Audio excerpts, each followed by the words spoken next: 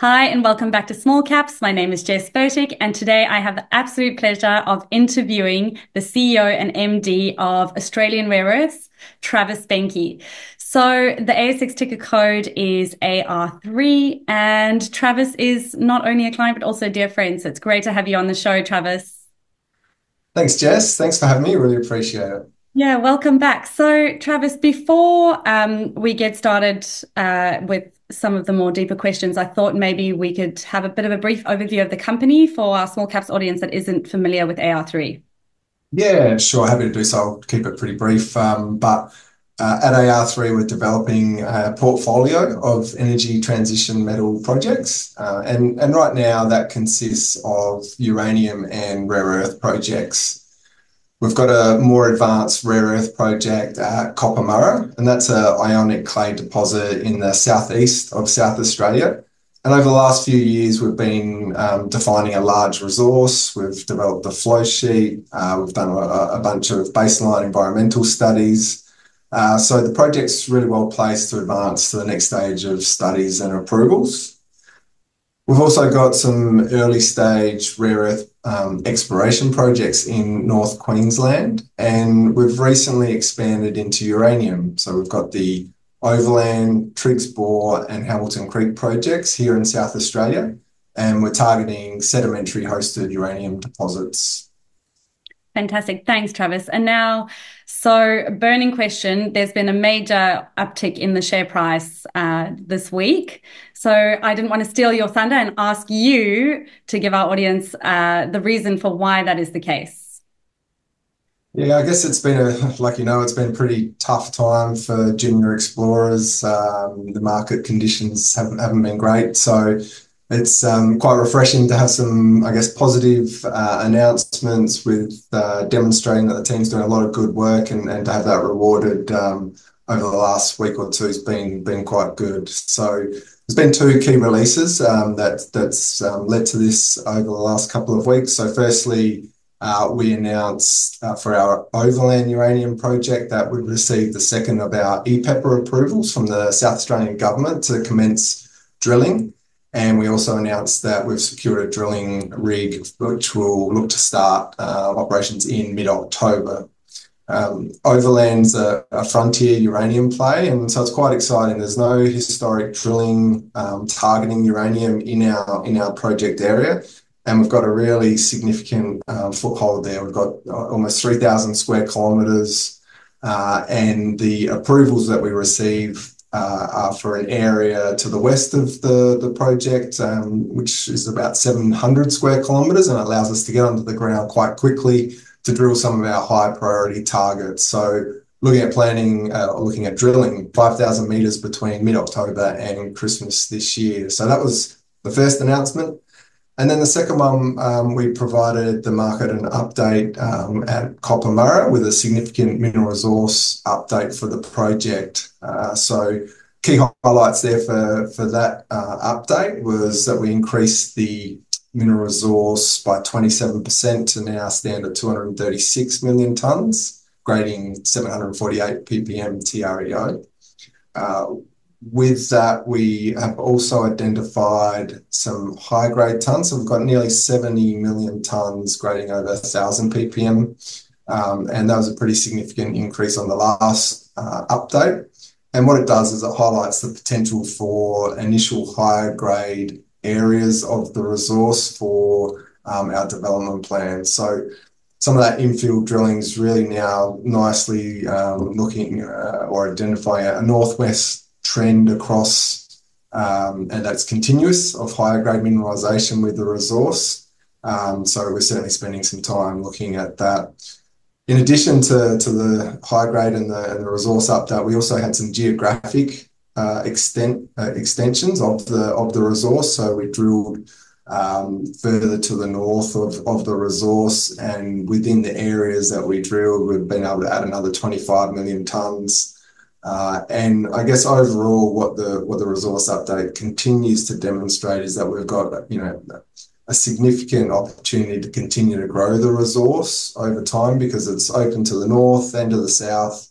And the current 236 million tonnes only sits on around 2% of that of our project area at Koppamurra, given that we've got some 7,000 square kilometres of tenure. So those are probably the two key announcements more recently that have brought that positivity back into the stock. Yeah, fantastic, Travis. That's really great news. Okay, so let's break it into two parts because those are two really big pieces of news flow. So let's start with Overland. Now, Overland shares some geological similarities with the Renmark Group and areas that host Boss Energy's uranium operations. So I suppose the question is, what level of confidence does your team have in terms of making a potential uranium discovery, given this highly prospective area that the company is looking to explore very soon?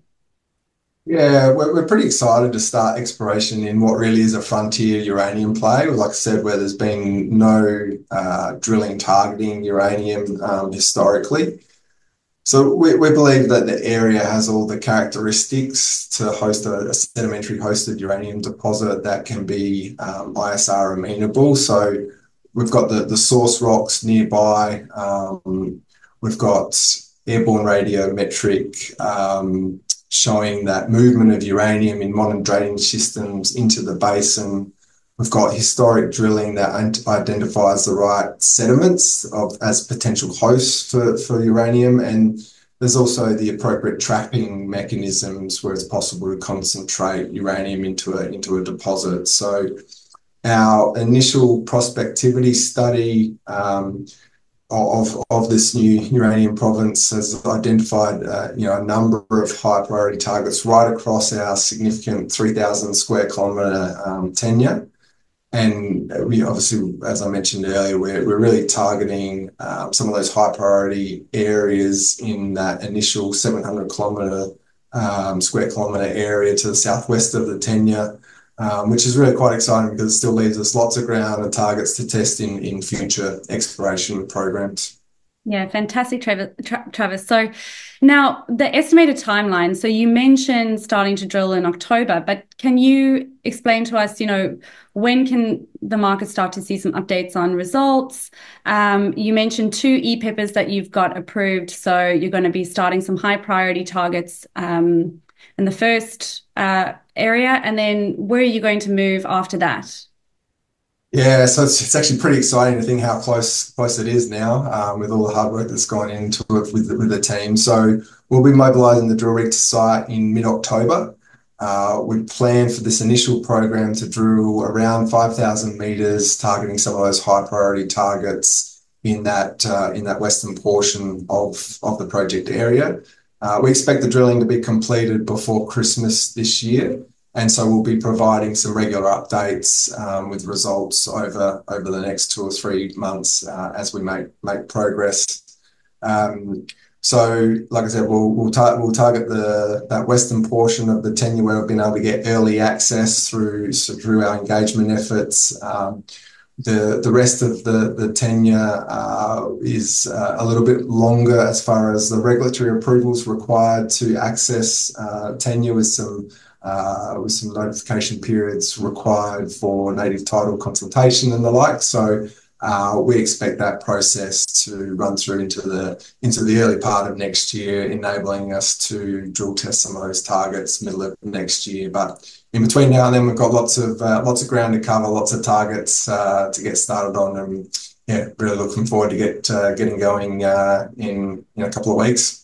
Yeah, that's very exciting, Travis. Now, this is sort of a macro question, just on uranium. So, really interesting global uranium market dynamics at the moment that we've seen in the last sort of 12 months in particular. How does AR3 sort of assess the long-term viability at Overland, given these kind of macro dynamics? Yeah, our view, around the long-term fundamentals in uranium space are really robust. I think the long-term demand growth for uranium is going to continue to be driven by that clean energy transition as, many countries around the world turn to nuclear energy as part of their clean energy mix, as part of their solution moving forward as they decarbonise. And I guess if you look at the supply side, there's really been a massive underinvestment in new mine supply over the last decade, and coupled with the extensive time to bring new supply into production, we expect to see strong uranium prices over the future months and years. So given our long-term view on the commodity, we think that the market will be supportive of new exploration projects in frontier uranium provinces like Overland. Yeah, absolutely. And given we've got a bit of an energy crisis, I think not just in Australia, but globally, and particularly in Europe, uranium is certainly a really interesting commodity to watch now and into the future. So Travis, just moving back to Koppamurra. So the company's just announced an updated mineral resource estimate. But as you mentioned, it only covers a really small portion of Koppamurra. So I think it's 2%. So can you elaborate on the company's exploration plans over there, and also expand on the minerals resource and particularly the high grade subset of the resource? Yeah, so like you said, we've now got 236 million tonnes. It sits on only 2% of our tenure area, given that we've got 7,000 square kilometres of tenure within the project area. We've also got an exploration target that ranges from 500 million tonnes to 3.2 billion tonnes. So there's really compelling scope for ongoing mineral resource growth, with the deposit still open to the north and south. What we've, I guess, started to unpack, and more recently, we've defined that higher grade subset of the resource, and what infill drilling has defined that northwest trend of continuous high grade mineralisation. And why that is important to us is, as we start to think about our future development plans, we then can now see a real opportunity to target and develop those higher grade, high value parts of the resource first. So that's where we'll continue to focus on as we think about our development plans, our approvals, and getting stage one of the project up into the future. Yeah, absolutely, Travis. And, given, rare earths, most rare earths is exported out of China, and rare earths is a critical mineral. So actually just wanted to touch base a little bit on some of the government R&D that you've received from the government in terms of tax rebates, but also talk a little bit about your flow sheet and the network around that you've been doing on Koppamurra on your rare earth project. So particularly in terms of how you're looking at improving cost reductions and also efficiencies with some of the technological advancements potentially that you might be reviewing at the moment. Yeah, sure. So I guess firstly on the R&D side of things, because of the nature of the work that we've been doing on the project, we've been able to apply for and successfully granted the R&D rebates. So a portion of the spend on research and development in the project enables us to get a cash rebate on that spend. So we've actually got our FY24 claim has been lodged, and that will enable us a cash refund of around $700,000. Which we expect to receive in this current quarter. From a project perspective, and thinking about how we most efficiently extract the resource, and think about that from not only a cost effectiveness perspective, but from a sustainability perspective. Earlier this year, we announced that we were moving to a heap leach development approach, a progressive heap leach development approach. And some of the key benefits of our approach compared to a tank leach, which is what most ionic clay projects tend to adopt, is that in our setting with our approach, it will enable us to significantly lower the capital cost and also the technical risk that goes with the tank leach approach, but also compared to some of the hard rock deposits around the world. So that's going to be a real significant key advantage for the project. What it will also allow us to do is to target the higher grade resource in a scalable stage satellite development approach, which we think will help create value. And then from a sustainability perspective, this approach will allow us to reduce and significantly lower the amount of water used on the project, as well as a significant reduction in power. And it'll also enable a more, I guess, enhance the characteristics for progressive land rehabilitation with how the clay, the characteristics of the clay as they have been gone through the heap leach, cleaned, and then into rehabilitation. So the new flow sheet that we've decided to go with, the work that we've also done around baseline environmental studies, the resource definition, which we've spoken about. I guess it places us really well to advance the project into that next phase of studies and approvals. So the project's set up well. Yeah, that certainly sounds it, Travis, because you've got, a new updated resource, you've got a massive exploration target still, heaps of land still to explore, to prove up even more resource if you wanted to. Your flow sheet you're working on, you're getting R&D tax rebates from the government. So what's next at Koppamurra? Yes. So I guess in the what we're most excited about is the first drill program at Overland. So kicking off this month in a frontier uranium play. We're well funded, so we had just under $8 million at the end of June, the last reporting period. So it means we can make meaningful progress on our projects. And really, we're building a portfolio of energy transition metal projects, which provides us, I guess, the optionality and flexibility to create value through advancing a number of projects at any one time. I think uranium and rare earths, they're attractive commodities in the long term, strategically important, and we've really built the team that can deliver both on exploration but also on project development in these types of projects with the experience the team's got. So I think there's lots to like about AR3 moving forward, and we're excited to see what comes next.